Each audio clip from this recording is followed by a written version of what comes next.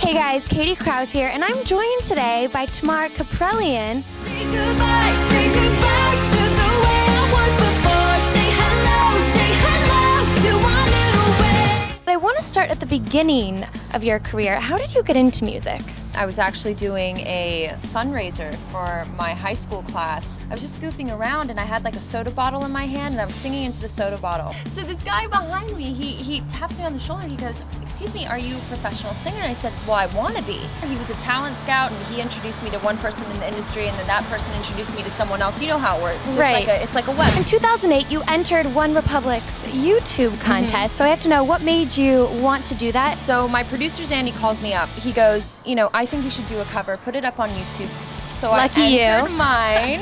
And you won. And I won, yay. You made history. Right. Well, you are currently signed to Interscope, which is also the home to the Black Eyed Peas and Lady Gaga. It's an honor to be on the same label as such incredible artists. Your career has really come full circle since 2008 because on your current record, Sinner or Saint, you actually worked with Ryan Tedder. Every lyric idea, every melody idea that spews out of that brain of his is really brilliant. It's sort of about dual personalities, Absolutely. I heard, so kind of explain that to me.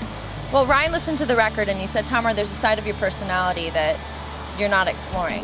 He said, "I think you can be either a sinner or a saint." And I said, "That's it, we should write about that." The first single off the album, New Day, was on American Idol last week. I know. So I asked you, know. what did you do when you heard that? I think Idol is really amazing in the sense that it really gives a good message to people.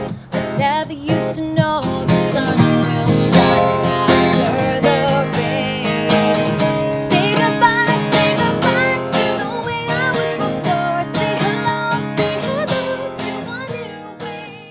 Talk to me about your songwriting process and where do you feel most inspired? I have a beautiful baby grand piano at home and I'm locking myself in my house starting Monday and writing for the next 2 months. Do you have a favorite song on Sinner or Saint? I do. It's a song called Raining in Paradise. It's a lullaby that I wrote for, this sounds super cheesy, but for my future kids. And I have to know, where do you see your place in the music industry? Like a Sarah McLachlan who has a longevity, who can release albums every few years. The album, Sinner or Saint, is out now, so tell our viewers why they should pick up a copy. It's positive and the melodies are really catchy and I think you'll like them. Well, thank you so much for being here today with us. I'm excited to see the future of your career. Thank you for having me. Of course. Well, really quickly, tell our fans where they can keep up with you. Twitter, MySpace. I am on Twitter, I am on MySpace, and I check all my social networking accounts, so it's me that you're talking to. So follow her and like her and get her album. Yes. Do it.